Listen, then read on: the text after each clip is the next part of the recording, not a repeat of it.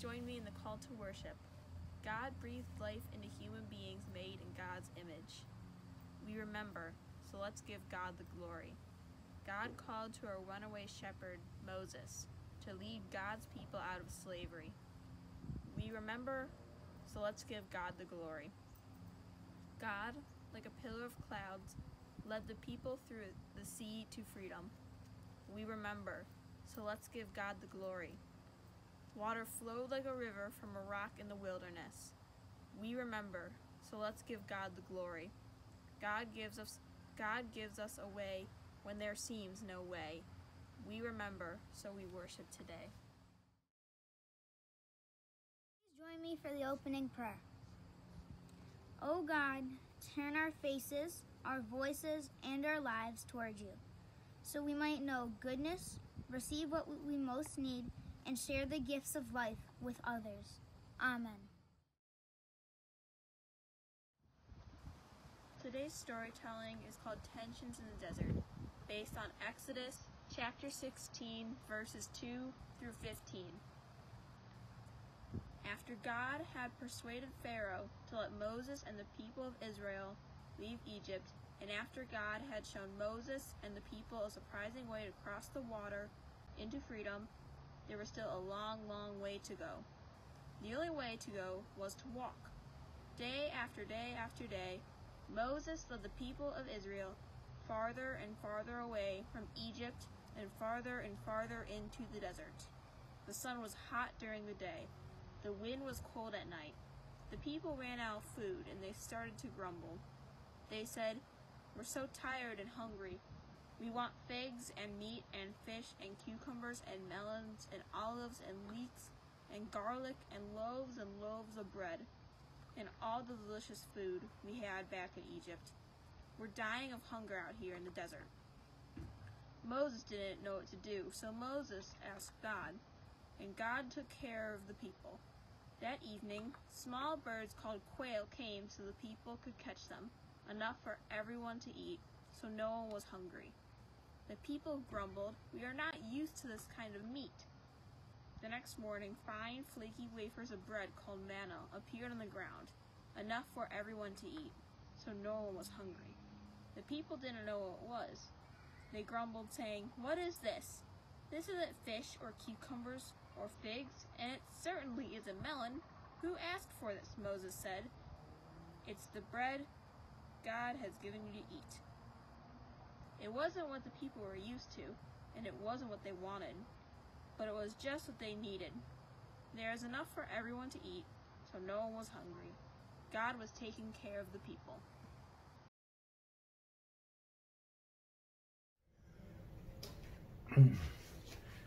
Hello everyone, hope you're all doing well.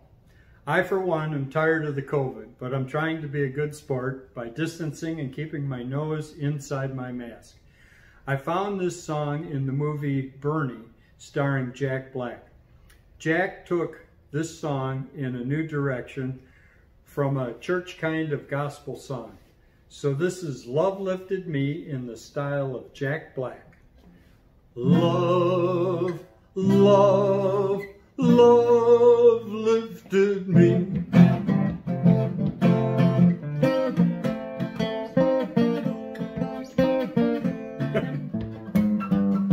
I was sinking deep in sin, far from the peaceful shore, very deeply stained within, sinking to rise no more. But the master of the sea heard my despairing cry, from the water lifted me, now safe am I. Love lifted me, love lifted me, when nothing else could help. Love lifted me, love lifted me, love lifted me, when nothing else could help. Love lifted me.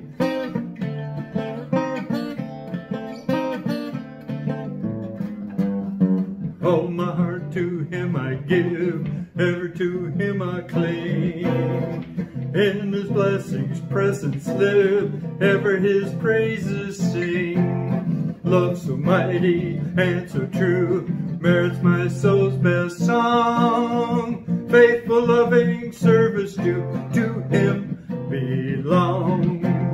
Love lifted me, love lifted me, when nothing else could help. Love lifted me, love lifted me, love lifted me, when nothing else could help. Love lifted me.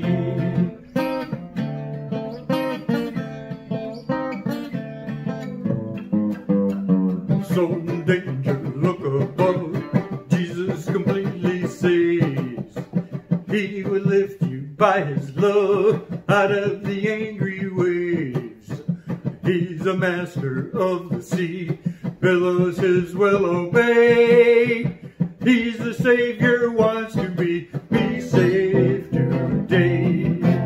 Love lifted me, love lifted me, when nothing else could help.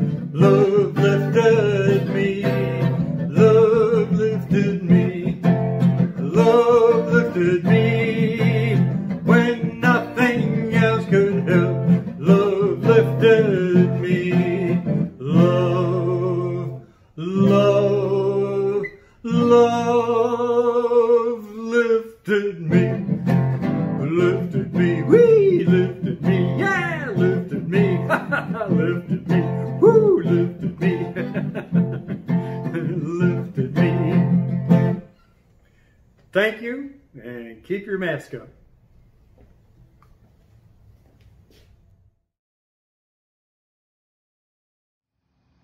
Today's scripture reading is from Exodus chapter 16, verses 2 through 16. The whole congregation of the Israelites complained against Moses and Aaron in the wilderness. The Israelites said to them, "If only we had died by the hand of the Lord in the land of Egypt, when we sat by our flesh pots and ate our fill of bread, for you have brought us into this wilderness to kill this whole assembly with hunger." Then the Lord said to Moses, "I am going to rain bread from heaven for you, and each day the people shall go out and gather enough for that day.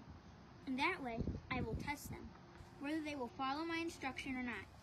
On the sixth day, when they prepare what they bring in, it will be twice as much as they gather on other days." So Moses and Aaron said to all the Israelites, "In the evening you shall know that it was the Lord who brought you out of the land of Egypt, and in the morning you shall see the glory of the Lord, because he has heard your complaining against the Lord. For what are we that you complain against us?" And Moses said, "When the Lord gives you meat to eat in the evening, and your fill of bread in the morning, because the Lord has heard the complaining that you utter against him, what are we? Your complaining is not against us, but against the Lord." Then Moses said to Aaron, "Say the whole congregation of the Israelites, 'Draw near to the Lord, for he has heard your complaining.'" And as Aaron spoke to the whole congregation of the Israelites, they looked toward the wilderness, and the glory of the Lord appeared in the cloud. The Lord spoke to Moses and said, "I have heard the complaining of the Israelites. Say to them, 'At twilight you shall eat meat, and in the morning you shall have your fill of bread. Then you shall know that I am the Lord your God.'" In the evening, quails came up and covered the camp, and in the morning there was a layer of dew around the camp. When the layer of dew lifted, there on the surface of the wilderness was a fine, flaky substance, as fine as the frost on the ground. When the Israelites saw it, they said to one another, "What is it?" For they did not know what it was. Moses said to them, "It is the bread that the Lord has given you to eat."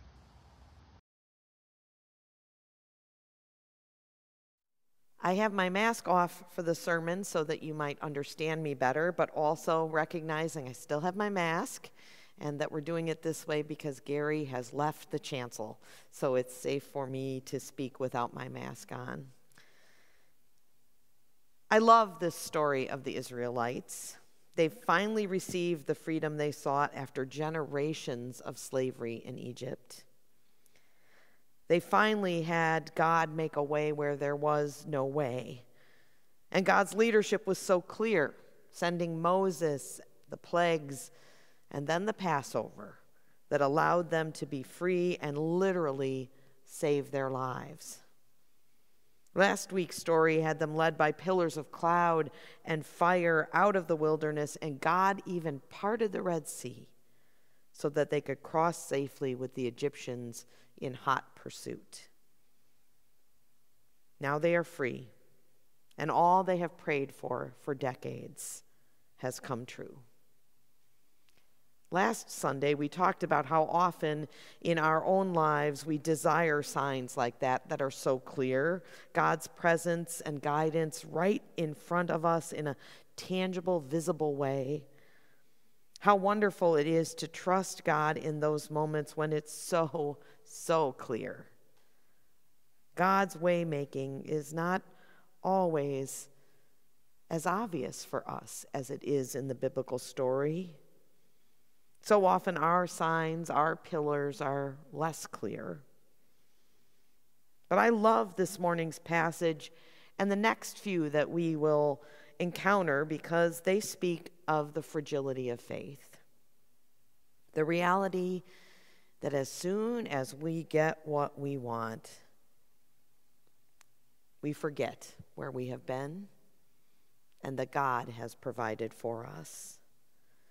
In our lesson for this morning, the people are beginning to grumble. They even go so far as to desire slavery back in Egypt because at least they knew where their next meal was coming from. Now we all know that is probably not truly their desire, but the uncertainty of this new future, even though it comes with God's guidance, and even though it is freedom and justice that they have longed for, that new normal is terrifying because it is uncertain. So God hears their cries again and does not let them starve. God provides manna and quail. Still they doubt and wonder. I love this expression of the fragility of faith. I have discovered that it is so accurate in my own life and in the lives of others I have known. I think also it speaks so directly to the moment we are in right now in this shared pandemic. The reality is that we always live with uncertainty of one degree or another. We are never assured of the future, and that is always a challenge to live with, particularly for those of us who live with anxiety or desire always to control the outcome. And often those smaller uncertainties can be lived with, tolerated. We find a way to calm our hearts and minds, to trust in those day-to-day challenges of control and insecurity and anxiety. And they seem to pass. But in the face of a global pandemic, we are freaking out. And part of the reason we're freaking out is because, like the Israelites, we're not sure that we can trust God's guidance in this. We're not sure who to trust.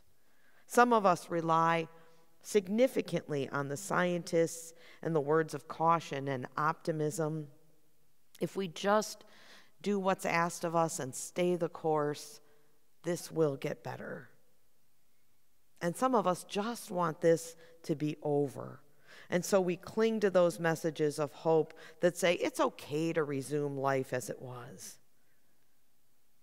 We all know how difficult it is to face the challenge of this virtual time, how challenging it is to suddenly work from home, to do schoolwork from home or some kind of hybrid, and we're just tired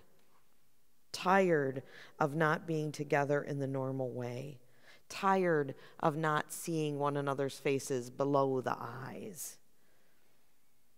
Part of the joy of last Sunday's outdoor rally day concert on the lawn was just being together. And even though we were able to do it in a safe way, and there was great joy in hearing one another's voices in person, it's still not the same. Even though we maintained our distance and were safe, it was not something we normally engage in. And yet it was joy-filled because we were together. This has probably been one of the most difficult spiritual struggles of my life, this time of pandemic. It has been because I was not trained, nor was anyone else, to be a pastor in such times. The only thing that I can equate it to is serving a congregation around the 9/11 events. Churches did shut down for a little bit, and we weren't sure how to be together when the fear of terrorism heightened our anxiety. And yet we were quickly able to resume being together and caring for one another in the ways that we knew and understood. In person, holding one another's hands, arms around each other, crying and praying and seeking ways to comfort. This is a wholly different experience. At the time when we need that physical connection, the hand-holding prayer, the comforting hug, the joyful singing, they are the very things that we cannot do. I don't know how to be a pastor in a pandemic. No one knows how to be a pastor in a pandemic. No one knows how to be the church in a pandemic. But we are doing our best to do what God has called us to do with the resources available. And here's where I think the parallels with the Israelites begin to come up. One of the things that I am most grateful for, well, wait, let me stop there a minute and go back to the story of the Israelites for a moment. Remember, they were afraid, literally afraid that they were going to starve. And yet, God provided them manna and quail. And they didn't know what this manna was. It was new and different and nothing they had seen before. I was thinking of this message as I was walking with my dog. My shoes were wet with the morning dew, and I thought about that manna. And I thought about how even in the midst of all this uncertainty, the grass grows. And the rain falls, and the dew appears, and the sun shines, and life goes on around us. We have manna and quail in our lives too, in all sorts of wonderful ways. Even in the midst of this uncertainty, one of the things that I'm so grateful for is technology. I think about my training for ministry when we didn't even have cell phones or even an answering machine at church where you could find out what time the service was or leave a message if you were in need, let alone websites and YouTube and Zoom meetings. And I'm so grateful that we can at least hear one another's voices, that we can include lay readers that record the service for us at home so that we can see some faces. At the end of the service today, as I did last week, we will share some pictures of the concert to show the joy it was to be together, to see one another's faces. Now we, like the Israelites, can focus on the negative. We can delve deep into that uncertainty, and it can just ramp up our fear and our emotions. We want to know, when are we going to be back together? When can we see each other? And when are things returning to normal? And the answer is, we don't know. Our task force is so diligently working and providing input on when that is safe to do. And we've already had some small group aspects of the church open up in a safe way. But the reality is that even when we do come back to physical worship, it is going to be significantly different than it was before. And yet, God provides. I think about all the things that we're missing. And I think that the greatest thing we're missing is the comfort of one another. In times of uncertainty, the church has always been a place where we turn for comfort in our grief, for prayer in the midst of our fears and anxiety, and for community in the midst of our loneliness. But we can still be there for one another. We can still connect. And I know that that connection is not the same, but it is manna in our wilderness. We have access to the technology that allows us to create worship. We have excellent music. We have opportunities to gather via many means. It's different, yes. But one of the powerful things for me, a great learning that I have had during this time, is how wonderful it is also to rely on that old-fashioned communication. I have written more notes and cards and letters than I've probably ever done my whole life. And Becca and I had the joy of delivering those packages to our Sunday school families, as we will each month, and we're going to be widening the circle of that when we come closer to Advent. But it was a joy to see one another face to face, even at a safe distance, even with our masks on. And even in those situations where we had to leave a package at the doorstep, we knew that we were connecting. And that was a powerful experience for us. So let's think about ways we can connect that are not traditional. I know that one of the ways is through the fine work of our mission team that has offered at least monthly opportunities to continue to be the church through mission. And we impact the lives of those who are hurting so greatly in this time of need. The other thing that I turn to is gratitude. I know that we're struggling. I know that there is so much we miss. And I don't mean in any way to diminish the powerful impact that our disconnection and loneliness has on each one of us. Believe me, I know well the anxiety of this time. But I'm also grateful that so far in the life of our church, most people have been well. Most people have had opportunity to connect, although not in the same way. And we're blessed with resources. Most people in our church family are still employed. They still have their homes. They're able to feed their families. And we're so very grateful and recognize the gift of that privilege. And so my challenge for us, for me, is to see the manna and the quail, to see the opportunities and blessings of God for us, even in the midst of all this. One of the things I learned early on in managing my own anxiety was to not allow myself to ruminate on the negative. It only served to fuel my anxiety without any practical outcome.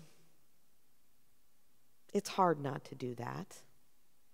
It's hard, particularly when we're surrounded by messages that tell us that we should be freaking out because so much is at stake. So let's focus on the positive. We can be together, even if it's different and challenging. We have food on our table and blessings to share with those who don't. We have life. We're so grateful for those blessings. And most importantly, we have God who is with us in this.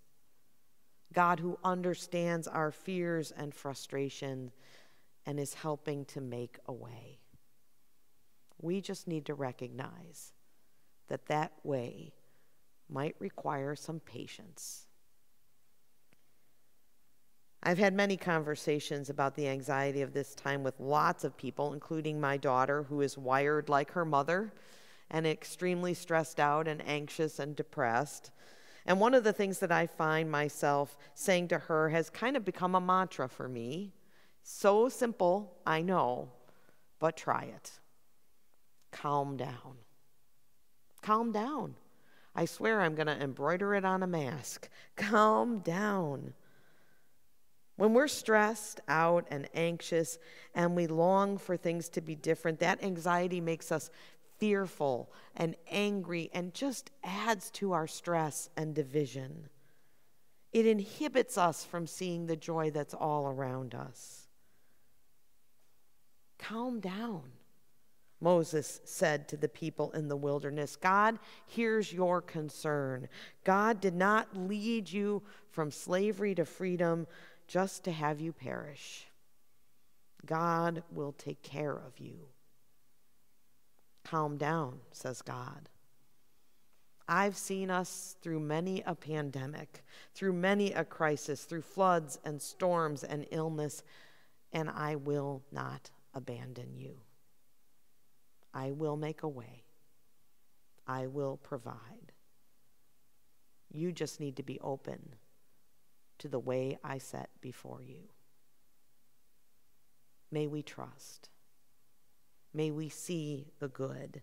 May we have the courage to allow this time to be a time of calm, even in the midst of the unknown. Amen. Please join me in the dedication of offering. Use these, our gifts, O God, to lead your people from death to life and from fear to hope. May our giving strengthen our trust in your power and loosen our tongues and feet to celebrate your glory in our lives.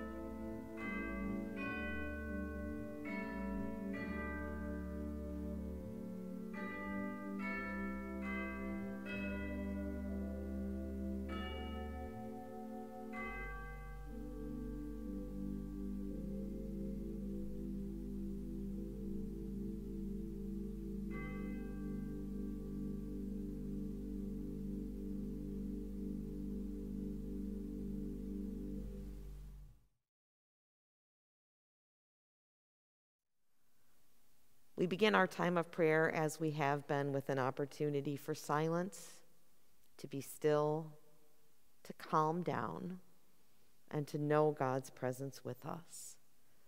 Let us be together in the spirit of prayer.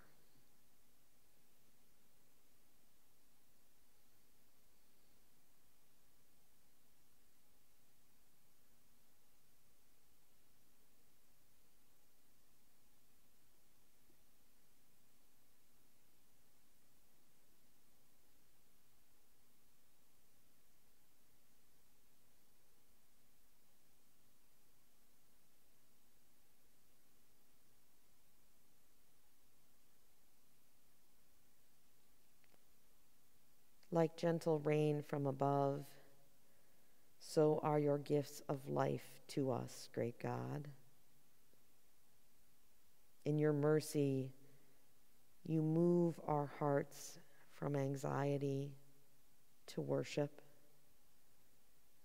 Like the sun that rises in the morning, so is the steadfastness of your love that provides for us. In your mercy, you move us from trust in things we've made to trust in your mystery and promises. Like a surprise gift, a bonus we could never earn, you offer us new possibilities and a chance to breathe again. In your mercy, you move us from fear to courage in your ways.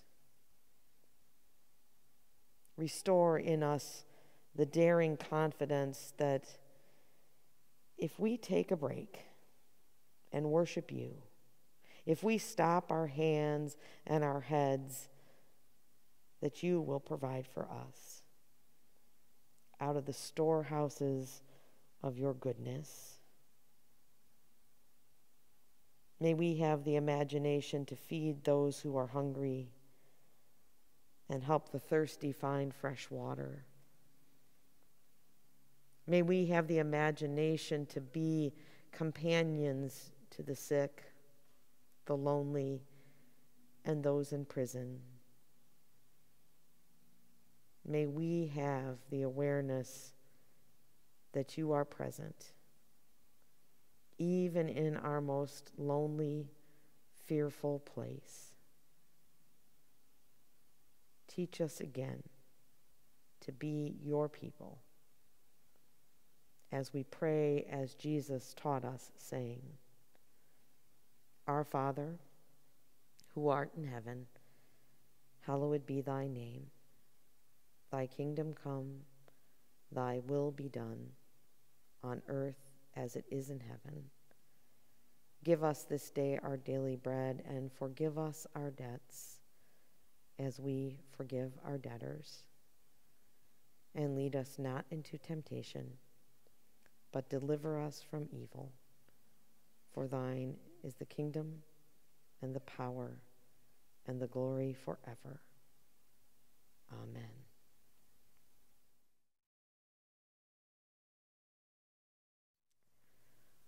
We have been fed by the stories of faith. We have turned our faces into uncertain places so that we may know God.